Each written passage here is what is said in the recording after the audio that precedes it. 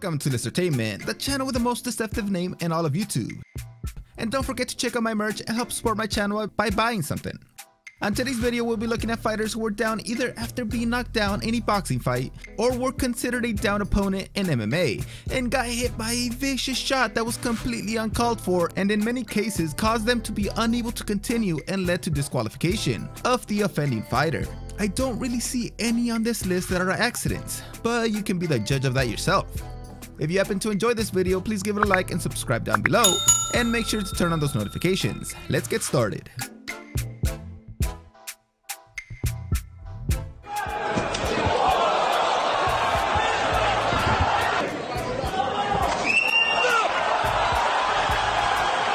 This fight actually took place back in 2013, but was making the rounds again this year. It was the fight between Konstantin Gluhov, who delivered this illegal kick on Mikhail Gaseev and got disqualified. I'm gonna take a wild guess here and say that Mikhail is more of a grappler, so that's why he chose this fighting style, which may seem cowardly to a lot of people. He thought that he had no chance in the striking game, so in order to disarm Gluhov's kicks, he would stay on the ground and hope that Gluhov takes the bait, but he never really did.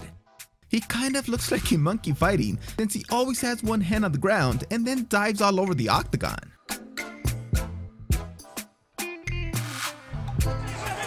things are going very well from right now. And watch how it slips away. See what he did? Right there. This happened early in the first round when Sekio Bika was disqualified for delivering this illegal punch to John Paul Mendy, knocking him unconscious. Bika, like many others on this list, claimed that he didn't see that Mendy's knee was down, but come on man, you stopped yourself from hitting him first. Then you saw the opening and decided to actually take the shot. This was an immediate disqualification by the referee, and Mendy had to be taken to the hospital where he turned out to be okay. Giving his back, looking to try and get up. He gets up and shakes him.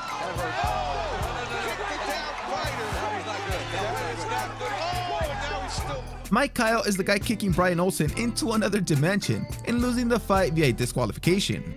This is the only fight on this list with extreme consequences, as Kyle was suspended from fighting for 2 years, and it was well deserved, cause holy crap, that was a crazy hard soccer kick to a clearly downed opponent. And even after that, he still rushed in to deliver 2 more punches before the ref got on top of him, and then still delivered another shot after he was pulled off. What a crazy maniac.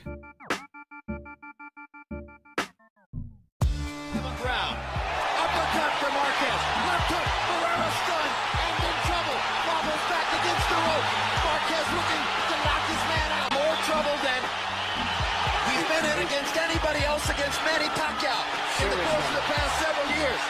Guerrero comes back with a right hand and knocks Marquez down. If you haven't watched the fight between Juan Manuel Marquez and Marco Antonio Barrera, then you should do yourself a favor and go watch it. Watch this list first. Marquez ended up winning this fight, but not by disqualification after this blatant late hit by Barrera, but by unanimous decision. Barrera was able to land a perfect right counterpunch that hurt Marquez enough to put his gloves on the canvas, and then Barrera inexplicably comes in and hits him again while he's doing the downward dog. The referee did not count the knockdown and in turn deducted a point from Barrera, but this didn't affect the results as Marquez won pretty easily on the scorecards.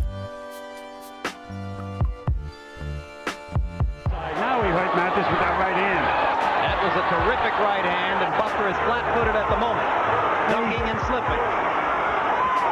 Bo has missed 7 straight big shots. And then That was Riddick Bowe delivering a crushing right hook on Buster Mathis, who had just taken a knee thanks to the punishment that Bowe was delivering seconds before. Bowe said that he couldn't tell that Mathis was down since he fought using a crouching stance and was also 5 inches shorter than him. Mathis was actually knocked unconscious and the referee felt that he couldn't continue, so he and other officials took 20 minutes deliberating as to what should be the result. In the end, they concluded that the fight should be ruled a no contest. Again, I don't really buy the excuse from Bowe, because he didn't throw the punch like the guy was still fighting, because he just kinda threw it and didn't go back to his normal stance. He just let both hands drop down.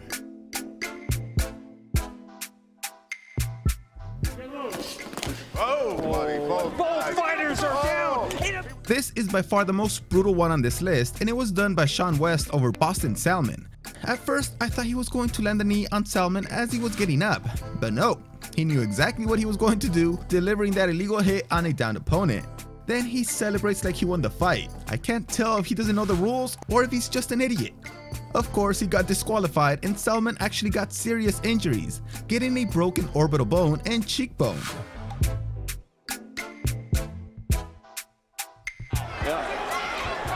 And right now, Darrell is he slips again. Oh, that was a foul. That's a foul, and if he's knocked out, Abraham should be disqualified. That was Andre Darrell slipping and falling onto the ground, with Arthur Abraham just coming in to deliver a very late hit right to his chin that did serious damage, knocking him out.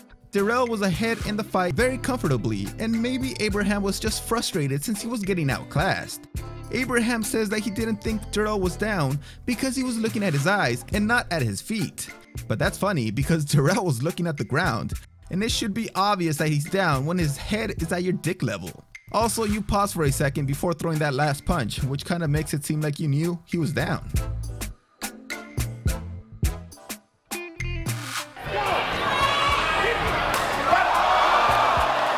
Well, alright then, that's a very weird way of fighting. Coming from Chad Sermon, very similar to the one we saw earlier, except this time the other guy, Brian Kerr, didn't allow his opponent to do this for too long. He just took his chance and kicked him right in the face.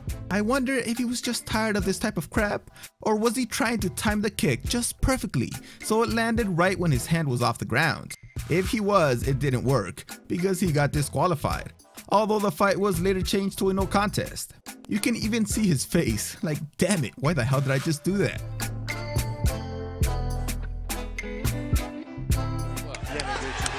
Yamaguchi there just slipping out of the ring and everybody's out of their seat, but it was a slip.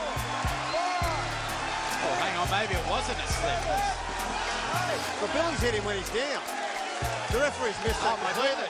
Billy Dib met in this boxing match with Kenichi Yamaguchi back in 2009 that resulted in a small brawl. Dib was knocked down early in the first round, but he made a strong comeback that same round to knock down Yamaguchi. But it looked more like a slip than anything else, but that's when the problem started.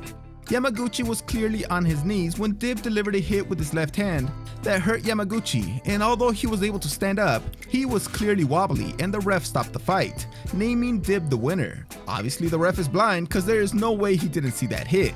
Either way, Yamaguchi pushed the ref, then Dib pushed Yamaguchi, and then he pushed his coach also.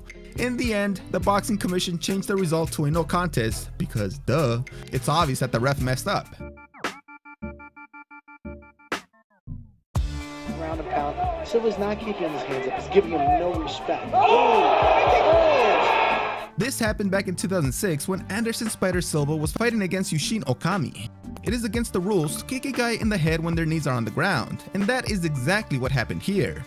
Even though that move by Silva was brilliant and delivers a kick with so much force, Okami was given the chance to continue the fight after getting the opportunity to recover, or he could also just take the win by disqualification. He chose the latter, and Silva was disqualified, which made him pretty angry, saying that it was a cowardly way of winning and that he could have come back as he wasn't that hurt, but he chose not to. I guess you take the win however you can, especially against a guy that you probably don't have a chance of beating. Well guys, do you think all of these fighters should have been disqualified? Let me know in the comments. I think it's a good idea to give the opponent a chance to decide if they are well enough to continue, because many fighters don't want to win in this way and they just want to continue fighting no matter what. Thanks for watching this video. See you next time.